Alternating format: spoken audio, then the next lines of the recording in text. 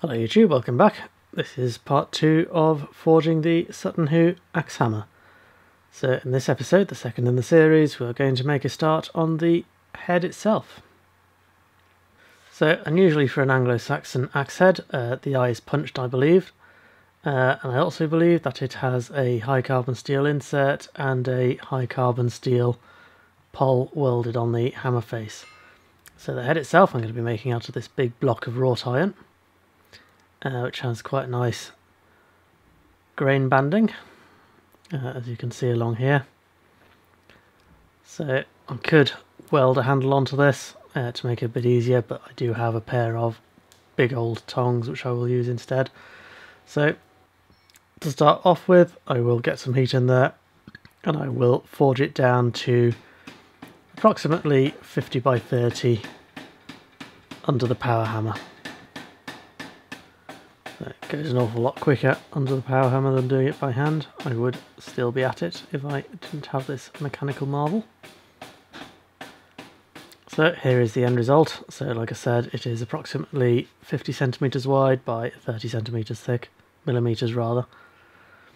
And I have marked up the center and center dotted it, and that is where I'll punch the hole. And I've also marked up where the cheeks for the eye will be, but we'll get to that in a minute. So to start off with, I will hot punch it. And because this is wrought iron, it's quite nice to punch. I say quite nice to punch. It's quite easy to punch. Depending on the grade of iron, it can be a bit of a bugger as well. Mainly because if it's quite coarse iron, it will tend to split. However, I had no such issues with this particular batch of iron. So I am cooling off my punch every 3 or 4 hammer blows, as you can see. That's purely to stop it from overheating. And then once I've punched halfway through on the one side, I will flip the billet over and punch through the other side. And then punching halfway through means that I'll have a nice clean shear line. So I'll then go over to the hardy hole and just knock out the slug from the centre of the bar.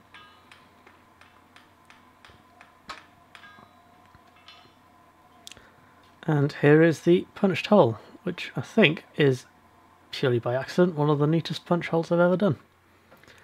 So with that hole punched, I will take a drift. Now this drift matches reasonably well to the handle which we made last week. It is a little undersized from the handle, that is quite deliberate, because I'll put a slightly bigger drift through afterwards when the axe head itself is pretty much finished, and that just means that any deformations or anything that occur during the forging process can be rectified just prior to the head being finished. So here is the drifted slot, which is nice and central, as you can see. So the next part is to create the cheeks around the eye, as you can see here. Now if we look at this photograph, which I pinched off the internet, you can see that the eye actually goes all the way around the punched hole. Which isn't actually shown in the drawing. So I am purely going to draw out the ends ahead of each side of the eye, and it should give me the effect that I want. So again, under the power hammer, and this is the hammer end which I'm working on, and this wants to be about 30 millimeters square. When I say square, I mean square. Here you can see that I'm having to dress the squareness of the part by holding it slightly on the diamond to forge it back straight. And then once I've forged it out to roughly the section I want, I will go back to those centre dots and I will just get a nice, crisp, clean transition between the two, as per the drawing and the photographs. So this can be a little bit tricky. It's made a lot easier by doing it under the power hammer. So again, like I said last week, this would probably have been done by one blacksmith and a couple of strikers when the original one was made, and the power hammer just replaces the need for a striker. So then I will just straighten everything up using the set hammer in this configuration, as you can see here, just leaning on the bick. so there's nothing underneath the eye itself, and that'll just allow me to bend it back straight.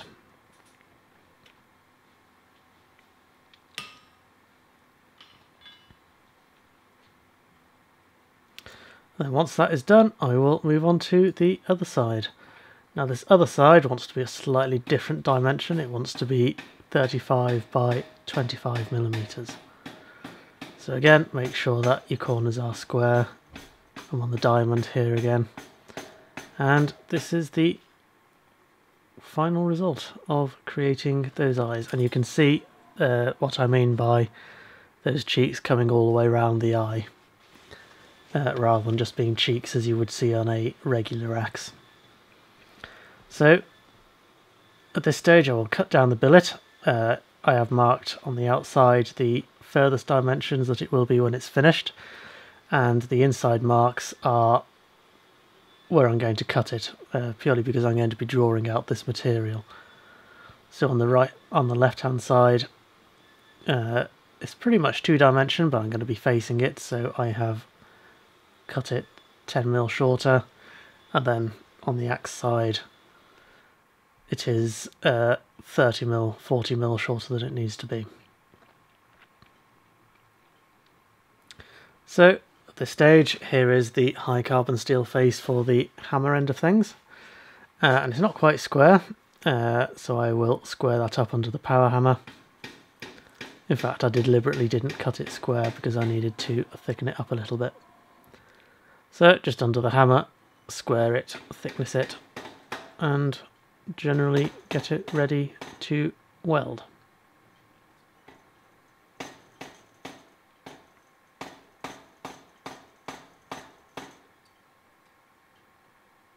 However, eventually it turned out square, and it is just a touch bigger than it needs to be, and that is because I'm going to cut some teeth into it. And also I will get a layer of decarburization on the outside during the welding process, which I will want to grind off later.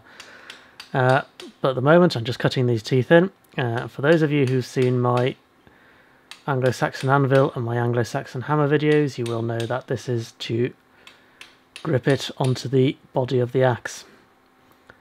So these teeth are quite sharp, as you can see here. So then all I need to do at this stage is drop a bit of flux on there and tap the body of the axe hammer down onto it. And as if by magic, it grips. So at that stage, get a welding heat and start welding the face onto the hammer. Axe thing. So you can see I'm using the drift to hold it. That is to stop the eye itself from collapsing, and because it's a lot easier than messing around with tongs. So I tacked it with the first heat, and then I'm welding it properly with the second heat, and then blending it in also. And then here is the end result, with the face actually welded onto the axe hammer.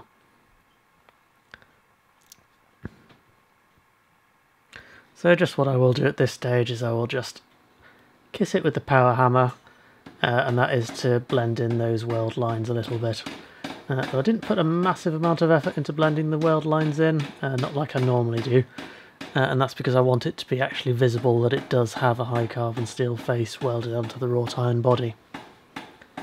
So I'm basically just squaring it and getting everything a nice even dimension, which gives us this. So the next thing I will do is, having quenched off the eye so that I don't get any distortion in there, I will take my sharp chisel and I will start cutting a V-groove into the axe section of it. So like you can see here, so it's quite chunky, but I've started doing it this way because I actually find it easier to cut the V-groove in at this stage than I do after I've tapered the axe head.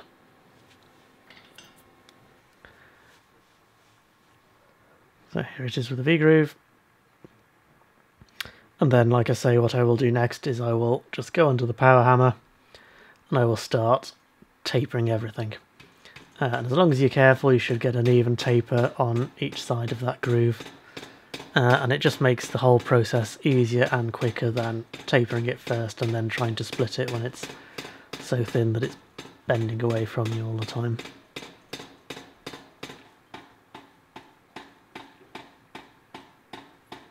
Now in hindsight, I wish I'd spread it out a little bit more before tapering it out, but it's not the end of the world because I was still able to leave it a little bit thick and then go in with the cross peen and spread that out a little bit. And I'm looking for a final edge dimension of 60mm wide. So I'm going to have to spend a little bit more time cross peening than I would have liked, but there we go. And then once it's been peened out to 60mm, I will go in with the flat face of the hammer and just take out those cross peen marks.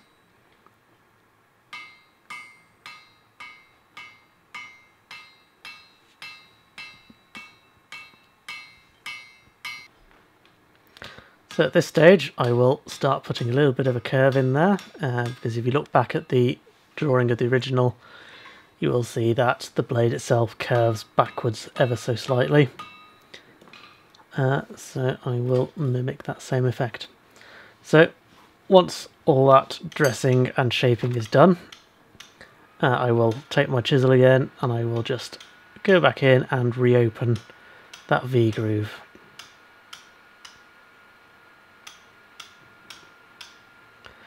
And because I've drawn it out quite a lot, you'll see that it is lovely and deep.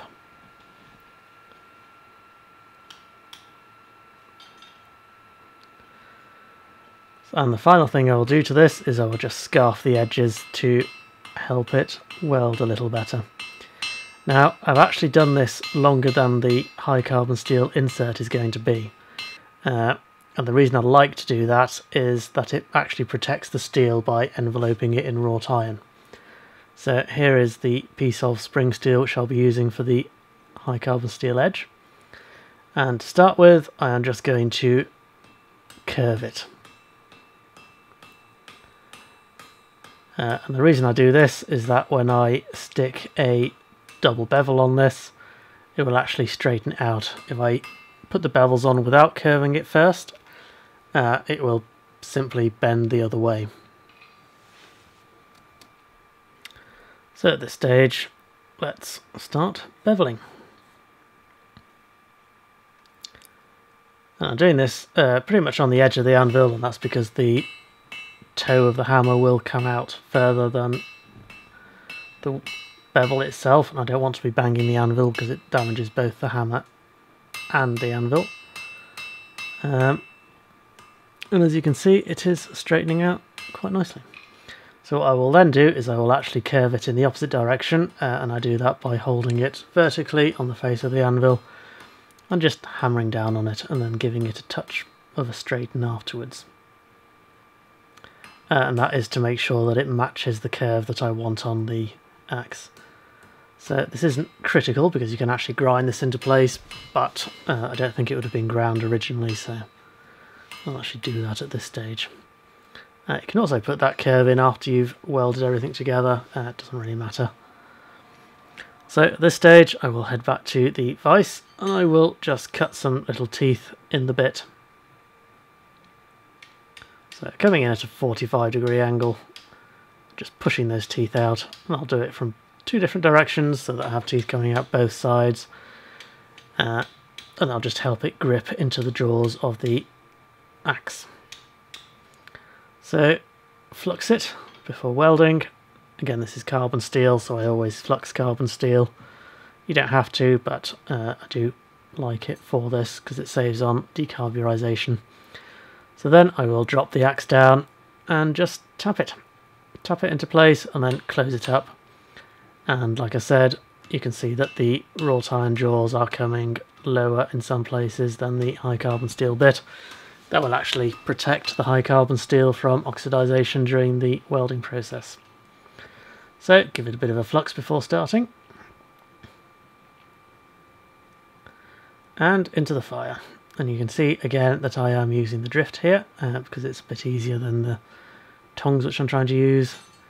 So just take a decent welding heat on that and weld it all together. So I used my usual technique of one heat to tack, one heat to weld, and then one heat to blend. There may be another heat here and there just to weld up some areas that haven't quite welded together. And make sure you close up the outside edges as well, like so. Just blend everything together.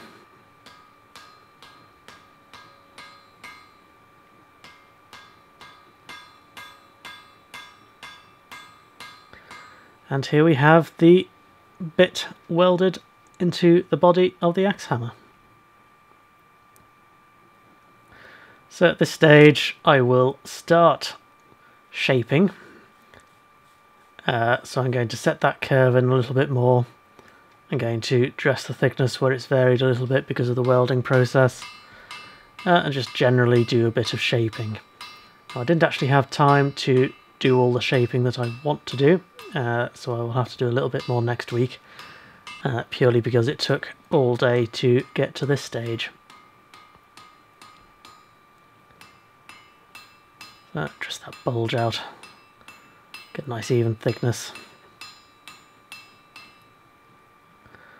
And as if by miracle, the dimensions are pretty much perfect to the drawing. Which I'm quite pleased about. I think it's more by fluke than by me being a clever sausage.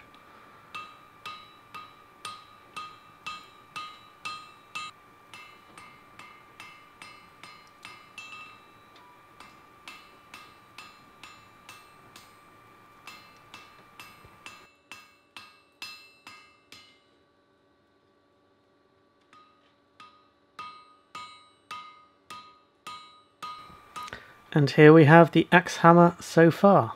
So like I say, I need to do a little bit more forging to it to get the profile going. I didn't have time to finish it as much as I wanted when I filmed this video yesterday.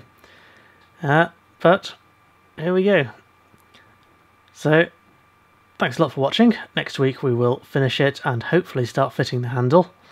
I'm probably also going to remake that ring on the end because I detest it. So there we go. Thanks for watching.